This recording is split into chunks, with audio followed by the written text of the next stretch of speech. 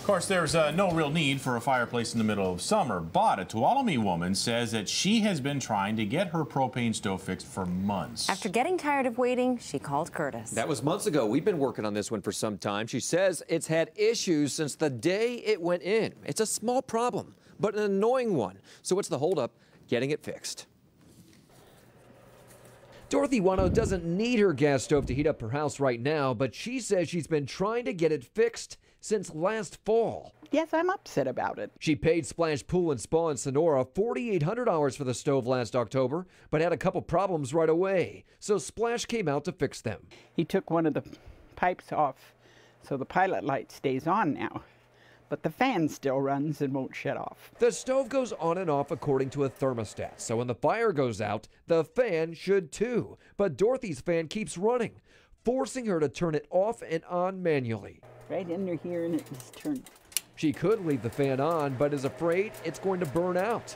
Dorothy has called Splash, hoping somebody will come back to fix it, but says her calls went unreturned. I'd feel fine if you just do something. I mean, don't keep putting me off. We started working the case in April, and the owner of Splash told us he's told Dorothy he planned to remove the stove and send it to the manufacturer when it got warmer. I want that stove fixed.